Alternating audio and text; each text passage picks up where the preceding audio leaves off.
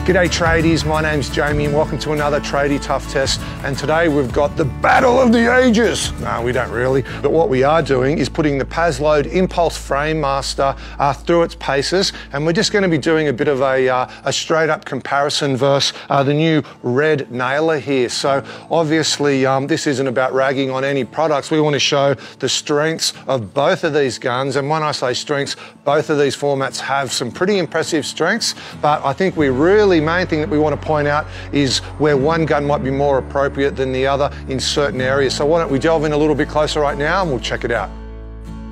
So to do both of these guns justice, I guess it's best to first talk about, the firing system. And so the reason why Paslode's decided to stay with the fuel and spark system, I guess, comes down to weight and balance. So we're achieving a really compact firing system.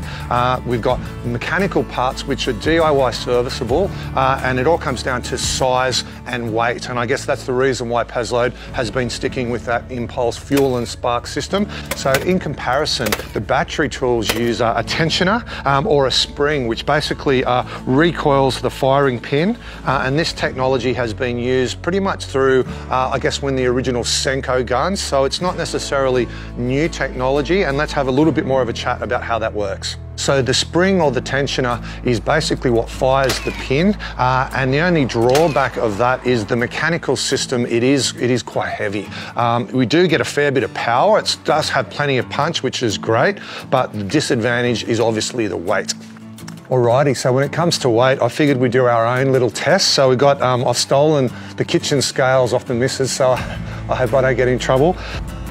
Without putting any weight, I'll just sort of guide it there.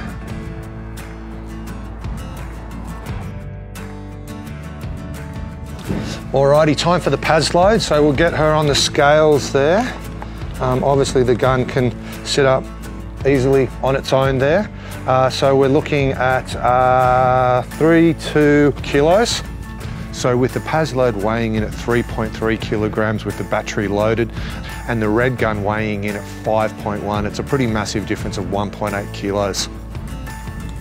Alrighty, cool, so we've just skewed a few nails in. I've definitely noticed that the red gun, we've really only just got those 2 points to bite into the timber, whereas with the Paslode, we've pretty much got 2, 4, 6 points there, giving you a much greater ability to get on an angle to skew, which in itself is a pretty cool feature. All right, Zonti, how's things been going on site, mate? Yeah, pretty good, mate, as you can see. Roof's gone on, you're getting closer and closer every day. Perfect. Now look, mate, we dropped the two guns down to you. We got the battery red gun, and we got the Paslode Impulse Frame Master. So I guess what we were hoping for was to leave the guns with you for, I guess it was been more than a week now really, but just let you get used to the feel, because it's obviously going to be always a little bit new when you do handle a new gun. So you've had a good week to settle in, get a bit of a clear picture in your mind as to what you liked about each of the guns. So what did you find, from your perspective, I guess the most obvious differences between the two? For starters, the red gun there, the firing mechanism, awesome, can't fault it. Yep.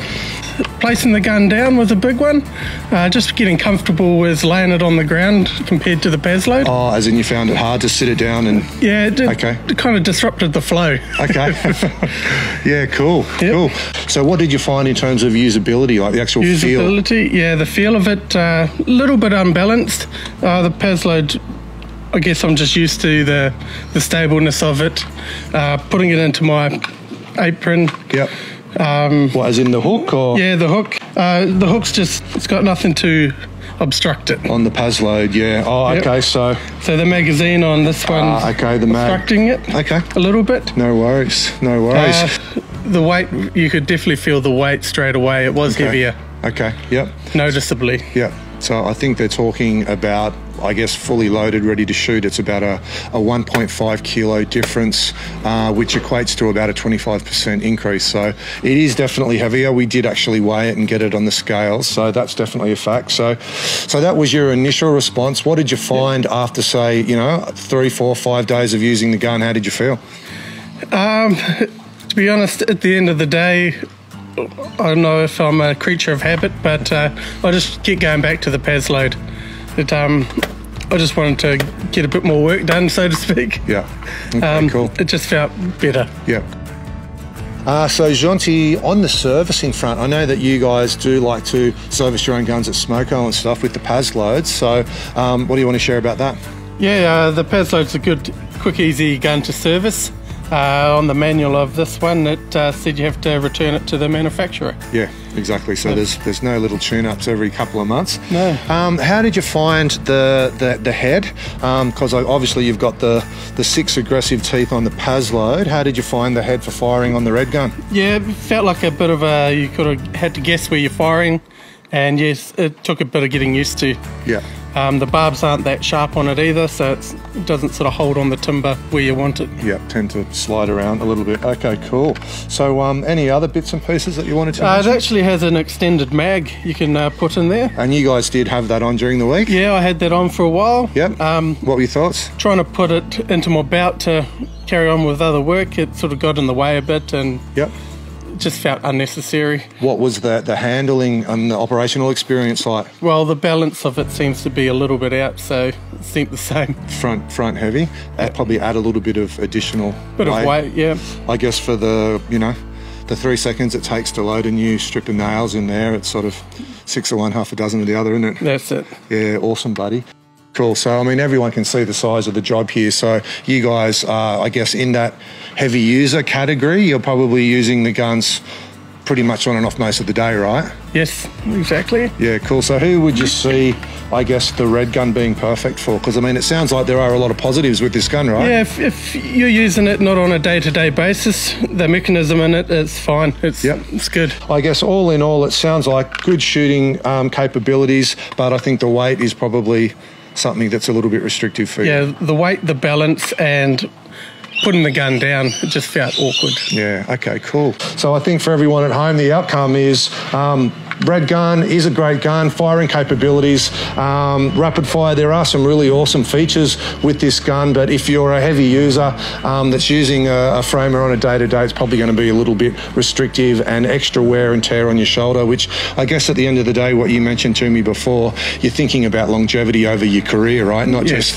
a day or a week or a month. So that all factors into account. Awesome. Good stuff, Jonty. Thanks heaps for being our legend today, mate. We'll catch up with you later. No worries. Thank you. Beautiful. So tradies, it's been an awesome opportunity to put both these guns through their paces. And look, I think the end result of all of this testing simply comes down to, depending on what type of usage, both guns have some fantastic strengths. If you're looking for heavy usage, where you're going to be using the gun on your hip and on your belt, lifting up above head, I think the weight factor alone is going to be the big decider that makes you go down the road of the Paslode. But if you're a light user, you might be an electrician or someone that only needs to shoot timber every now and then, I think, look, the red gun would be a fantastic gun as well. So thanks so much for tuning in. Make sure you stay really safe on site out there. Till next time, take care.